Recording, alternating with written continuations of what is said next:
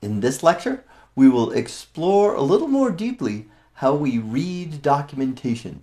And this is an important skill that every programmer needs. You never reach the point where you don't have to look something up in the documentation, whether it's the C# documentation or the Unity documentation.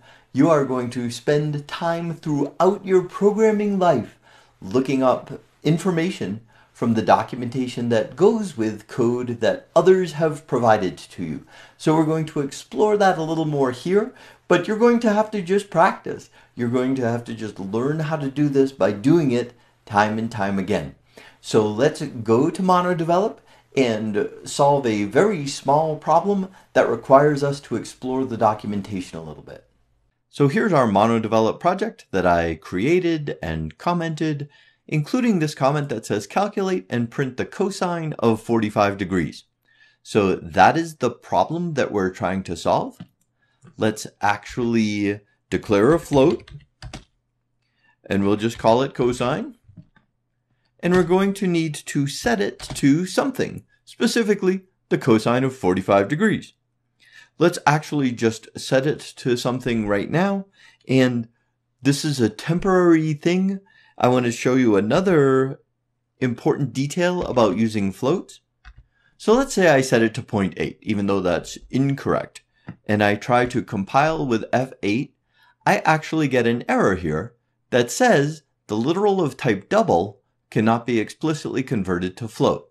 And it even tells us the answer. It says use an F suffix to create a literal. So when the compiler sees a decimal number like this, it assumes it's a double. And one of the things we're not allowed to do is to put a larger data type, like a double, into a smaller data type, like a float, because 2 to the b equal n, and we know that we will potentially lose some precision when we move from a larger data type to a smaller data type, because the smaller data type can't represent as many things. The message here says to use an F suffix, and you certainly can. I tend to use lowercase f instead. So now we can compile fine. We get a warning that says cosine is assigned to, but its value is never used. So let's go ahead and use it. Console.writeLine.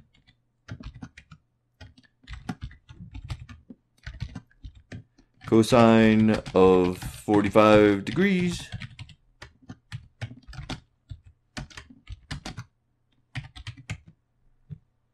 And we'll control F5, and of course we get our output, but it's a lie. So now we have to figure out how we can actually calculate the cosine of 45 degrees. And it's a good time to go look in the documentation. Now, unfortunately, one of the things you have to know if you're going to search is to search on something, and you have to know what to search for. So let's actually search on cosine, because that's the thing we're trying to figure out. I'll just hit enter here. And it turns out that there's a whole bunch of answers, but the math.cosine method is the one we want. So I'm going to click on it, and that brings us right to the method. Now, another way we could get to this method is by actually looking at the math class. So I'm going to scroll down to the bottom here and click math class. So we could end up here. Now the math class is a very useful class that has lots of stuff in it that we will regularly use as we do math in our games, including calculating cosine and including one other piece that we'll get to in a few minutes.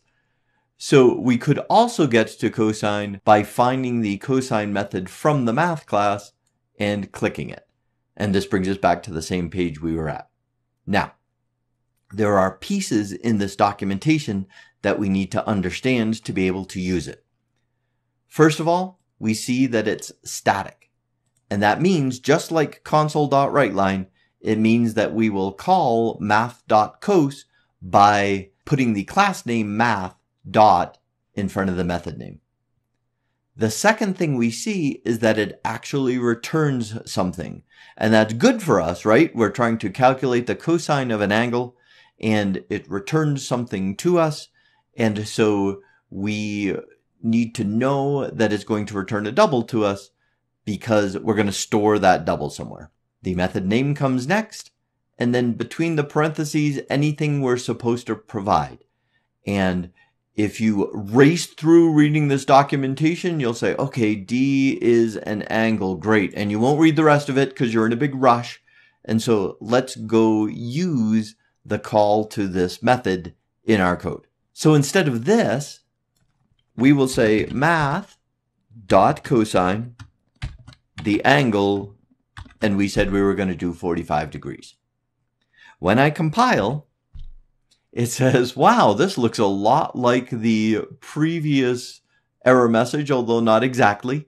But it does say we can't implicitly convert double to float. Back in the documentation, this says the method returns a double, and here in the code, we're trying to put it into a float.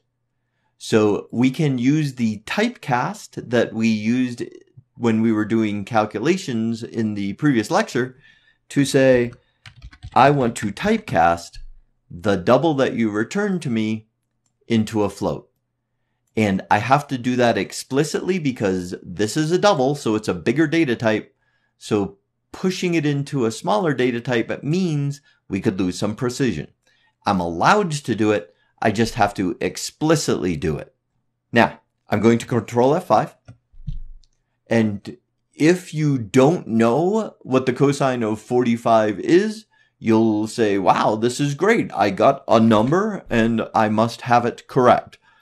One of the important things to do when you're doing math and checking your code to make sure it's working properly is you need to know the right answer before you can actually tell if your code is working properly.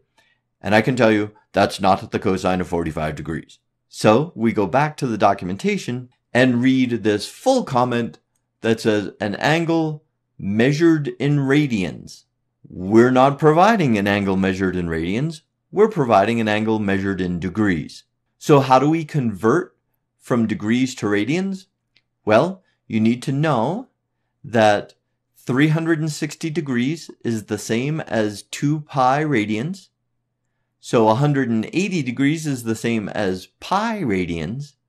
And so we need to multiply this times pi divided by 180. And that will convert it to radians for us. And you might say, well, I know pi, it's 3.1415. And while we could get this to work, there's a better way to use pi in our games because back in the math class, and this is the class, not the cosine documentation, we can see, past all these methods, we can see that math actually provides us a constant for pi. So this is the value we get when we use math.pi. So let's just use math.pi instead of hard coding it in our code. And the way I do it is I say math.pi.